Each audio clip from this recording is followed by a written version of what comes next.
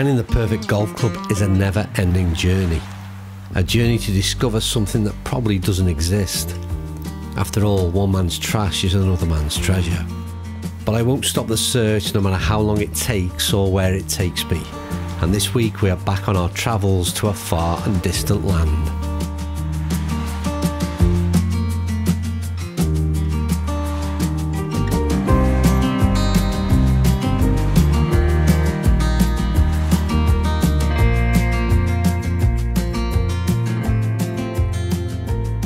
So that was a 7-hour journey to play a round of golf, and I very much hope it's worth it. I'm up on Moray Speyside, and the first bit of good news is that rain has stopped and there's almost a glimmer of sunshine.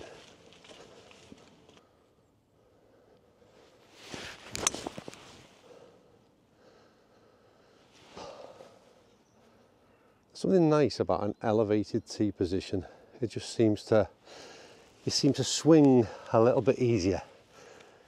It's good to get one off. I'm not sure, first of all, I took forward. I'm not sure I would if I played the hole again. It probably only needs an iron off the tee, but anyway, we've got a good position.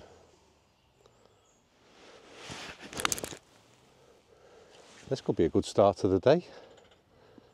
Come back. Do you know what? I like this golf course already.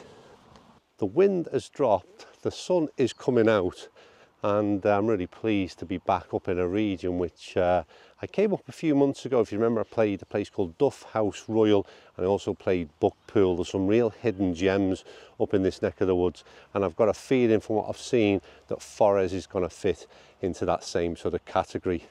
And starting off with a birdie, because I reckon I'm pretty confident I can nail this.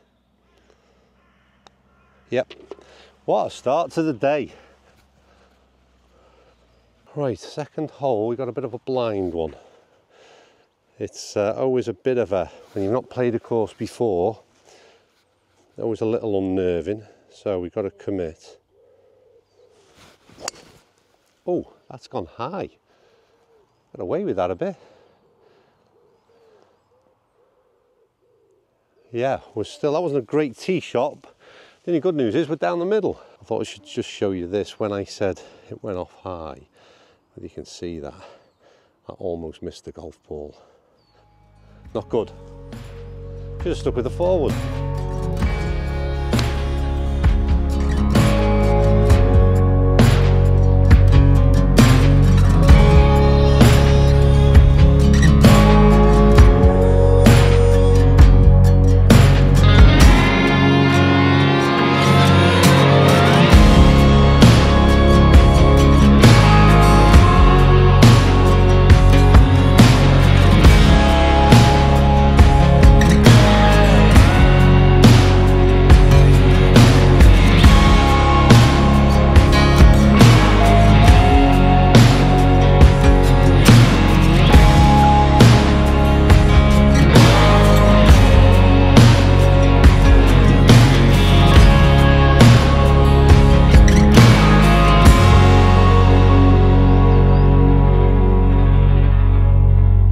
Three holes, a little bit of a warm-up, and that's one over. That was a bogey on the last, and you get to the fourth, elevated tee position and some rolling fairways, mature tree line. That's a tee shot, isn't it?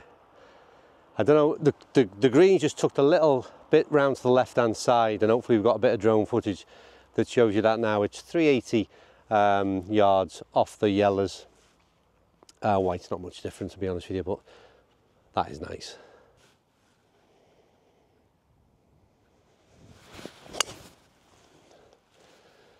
That should be position A. Don't go too far, and oh no. No, don't get ahead of yourself, lad. That's a great angle in, right hand side of the fairway. Yeah, really happy with that.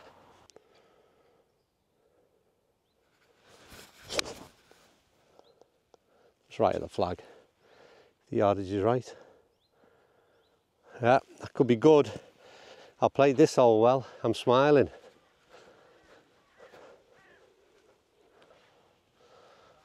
Oh, that was so close to the second birdie of the day. Well, I think the first thing I want to say is it's nice to be back. It's been only a couple of weeks that you've seen or not seen a Monday night episode, and back on the travels, and oh my God, I love this. But to come, sometimes you think it's a bit crazy travelling 7 hours to come and play golf, and obviously I'm going to do a few courses in this area, but that's the point. It's such a good region, and I think it's quite an underrated region as well, and there are so many courses that are off the beaten track, and I'd put Forest in that category. And already, as you've probably seen, 4 holes in, you think to yourself, my God, just how good is this?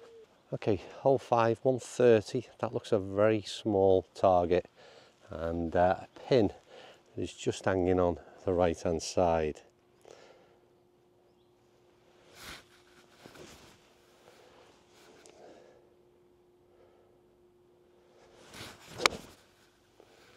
Have I got enough of the ball? Because it's right at it. No, I didn't think I had. Oh, that was almost so good. Just got that a little bit off the bottom grooves. Well, this is a bad miss on this green. Get to the top and fall. Needed a little bit more pace, but definitely I missed on the wrong side there. And this little pin now, this has got another 2 or 3 inches outside the hole break, you know. Yes, happy with that one, because that was no easy 3-footer either. But how nice is this golf course? What a par 3 that was. Oh, that's a golf shot hand. Yeah. I'll tell you what, I've got off to a good start. But you know what I like about this course in particular is every area that I've been to so far, it's definitely silence. So it's just so tranquil. And we've come to kind of almost like a furthest point from the clubhouse, at least so far. There is no noise whatsoever, apart from the odd bird. And I think I play better in these calming conditions. Well, it's a par 5. I've just had a little walk to the top of the brow. I don't think I can get there in 2, so I'm just in a 7 iron. Try and find a good position. Oh, I've gone too far left with it laying up. Can you believe it?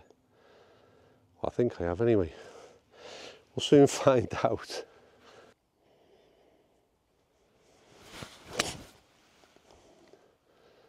This could be good if it's the right club. We'll soon see. That's not a bad recovery, seeing as I tried to lay up and block myself out. Maybe a tad aggressive with the first putt, and that's because these greens are just so good. I sort of got the pace early doors and laid off a little bit, but there's a little subtle camber that you don't often spot, but they're running so pure as well. But then to get that little horseshoe for another bogey is, well, a little annoying, I suppose. But so far, what I can say, and hopefully you've seen, is just how good the kind of variety of holes are that we've played so far. The layout sort of weaves its way through from tee to green, which I really like, and plenty of definition from the fairways, the fringes, everything is just so well kept, and I've got to say, so far enjoying every bit of it, even though I'm a bit annoyed at that bogey. I just said off camera, and perhaps I should say it on, is that it's got very much a resemblance of kind of like somewhere like Formby, which is on the Southport coastline. And Formby, quite honestly, is probably 250 quid a round because of where it's positioned and the company that it's within. And then you've got somewhere like Forest, and from what I can see, the most expensive green fee you're going to pay is £70, and that's peak time, peak season. But there's plenty of other offers to play this place for less than that. And it's just bewildering because, you know, obviously a lot of that has to do with location. I don't know whether Prestige at Formby has someone like that, I don't know, but yeah, this is, let me tell you, this is an absolute bargain at that kind of money.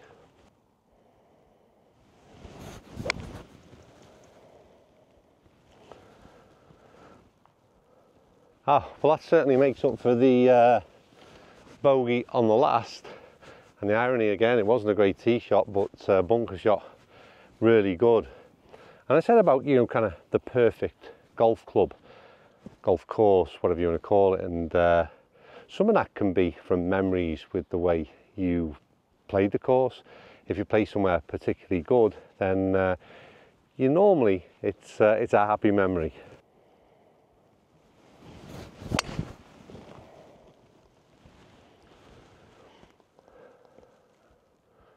That's the right shape as well. That is kicking on.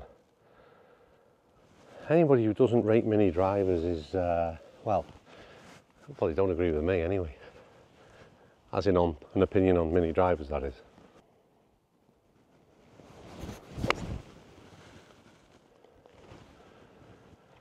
Could be good. Yeah, I'll take that. Right, so this is that bit where you get involved in that comment section below, because what I want to know is, where is your perfect golf club? And perhaps you can recall me the reasons as to why it's your perfect golf club. Was that down to the setting? Was that down to a memory? Was it down to the people you played with? Because, as I've said, there's many things that make a golf club perfect in your mind. You know what, I could be having an absolute blinder of a round here if that's 2 putts now that have literally, or maybe 3 that have literally touched the hole but don't want to go in. But better news is the sun's coming out. What I need to ask you for is to hit the like button. As I'm being told, that makes a huge difference to how successful a video is perceived to be in terms of that horrible word, algorithm. So yeah, if you can, that's if you like it, of course. And what I am liking is the fact that I think I'm 1 over, aren't I? Through 8.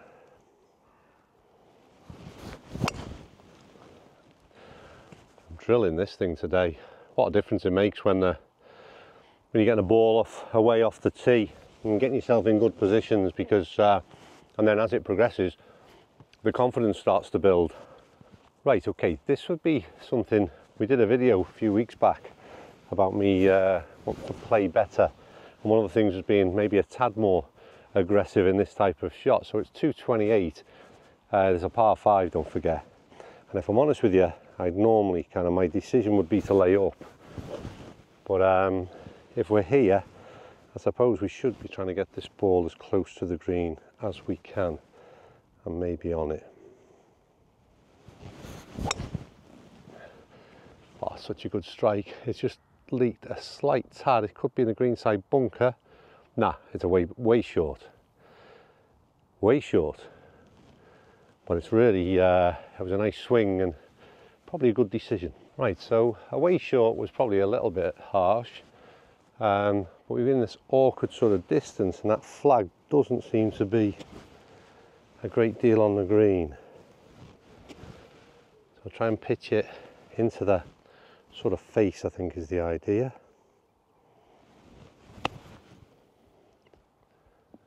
Oh, I think I've played one there. The camera's on the green, and hopefully that's close, but well executed, I think is what they say.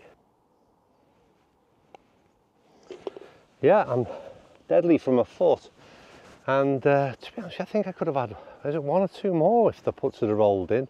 But anyway, really enjoyed that front 9, superb, every bit of it. And like I said, all the more better when you play well.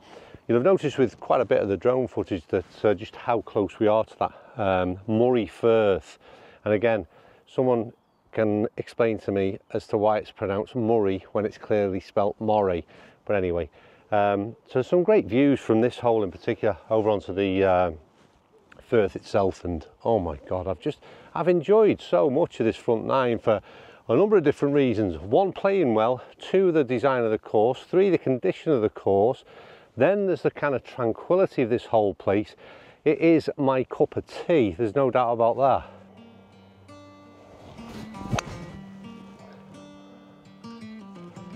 And of course we need a photo of the week competition, so as ever, Tracy or Andy in the comments section below.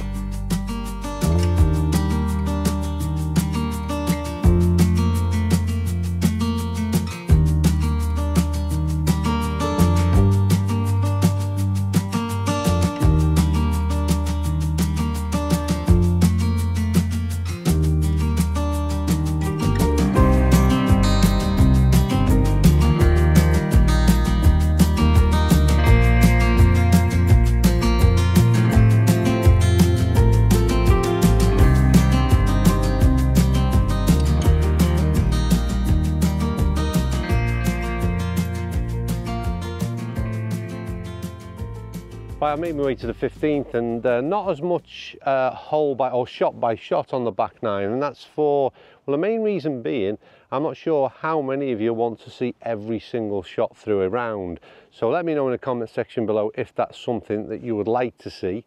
And maybe what I can do is record them all and then play it at the end of an episode, and that way, you know, I'm sort of keeping everybody happy, because I know everybody doesn't want to see it. But I'm showing you 15 because it's a super tee position. I'm glancing over 383 or 371 from the yellows, and it's stroke index 5. But once again, just a real nice, when I say nice, I mean it's tight, it looks a decent golf hole. Come on, keep this driver going. Oh, and I don't know what's going on today. That is drilled right down the middle, and yeah, I'm still loving life. Let me know what you think of Forest down below, and I've got another thing you can ask. I've been having a think as I've been going round. How good would it be if I could agree with the clubs that I visit that they provided you, viewers, subscribers, with a discount code of some sort, so you got a little bit of discount off the green fee? Let me know down below, and maybe just say yes, that would be a good idea, or no, it wouldn't. Do you know what, look at that, 60 every time you get to a tee box. It's so impressive. I don't think I've come across a bad hole yet, or a mediocre hole, but that is so nice. What a design, what a layout. Bit of waterfall down the right, and then it's so narrow. It's obviously a relatively short par 4 at 322, but it's all about getting your ball on the short stuff and getting that strategy right. I think there's a possibility, looking at that, the way it's cut on the left hand side, there's an option to go down the left, yeah, which some might choose to do. So good though, you know. But it's not like me to reach for or an aggressive play, but I'm hitting the driver, or mini driver in this case, so well that we're going to keep on that attack. Let's hope that's a good decision. Well, it was at the tower and cut, but it's gone at the tower and straight. It's bouncing. Maybe it's gone into the longer stuff, and maybe I should have took a more aggressive line, because I've almost hit that too good, but I think it should be okay. Right, well, I can see this is literally sat up in a piece of gorse. I know what will happen now with the camera on. This is going to move. I have all kinds of complaints. But yeah, we were not too far off being a good line. But anyway, this should be fun.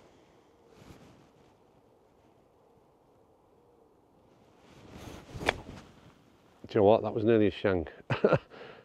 Okay, we're out. We're out. The aggressive play backfired on me. I knew I shouldn't have.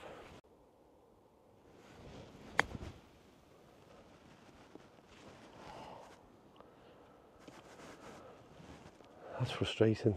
I can't believe a short par 4's been me undoing.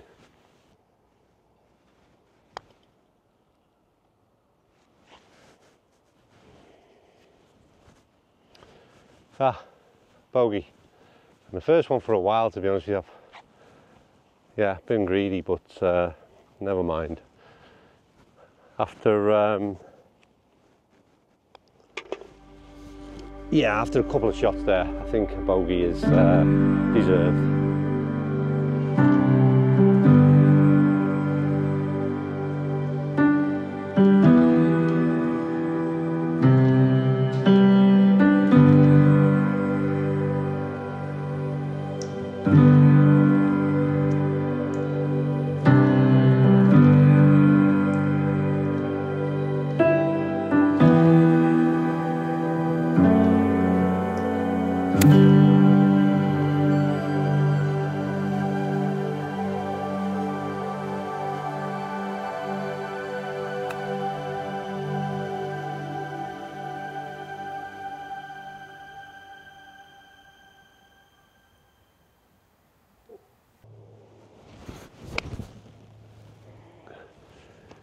Leaking a bit right to kick.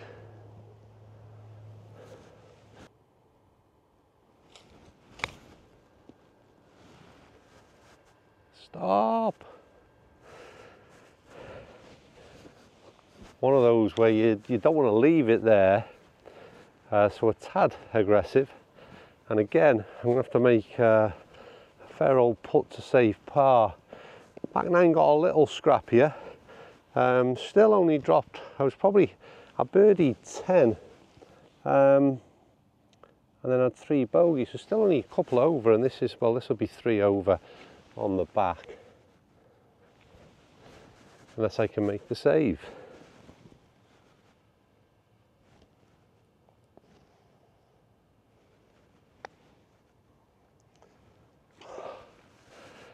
That's probably, the putt has been rolling well, but I haven't found a huge amount that have gone in the cup. Or have I don't know. It's been a good day anyway, whatever. And I think that this fits that remit, off the beaten track. But I look at kind of websites before I come and social media and things, and I'll be honest with you, I didn't expect this to be as good as it is. The layout was superb, condition was superb, and everything about it just so enjoyable. And yes, it helps when you play a good round. Was it the perfect golf club? Well, it was today at least anyway. Right, we're off. I'm on the travel straight from here. We've got another hour and a half down the road, and I'll see you next week for another episode.